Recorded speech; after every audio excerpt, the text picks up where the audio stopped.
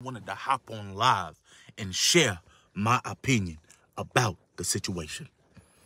All right.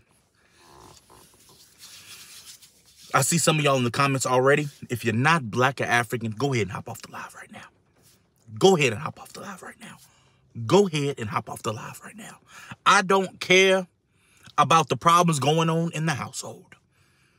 I do not care about the problems going on in the household. That slap in the face should have been a door opener for us in the black community that says we need to protect our black women. We need to protect our black women. Okay, that's all the matter is. That's all the matter is. I hate it happened to Chris. I hate it happened to Will and Jada.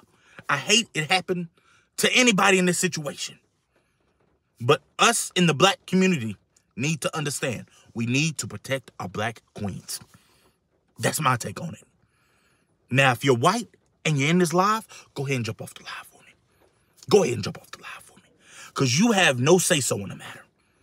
You have no say-so in the matter. And it was white folks in the audience a kikiing. That just doesn't sit right with me. That does not sit right with me. Okay? So I'm going to need you guys to act like y'all got some sense. Act like y'all got some sense on this matter. Lord, have mercy. Lord, have mercy. That slap in the face should have been a wake-up call.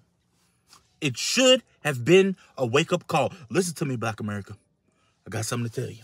Listen to what I'm telling you. Listen to what I'm telling you. That should have been a wake-up call that says black men have had enough. And black women are off limits. Especially in front of the whites.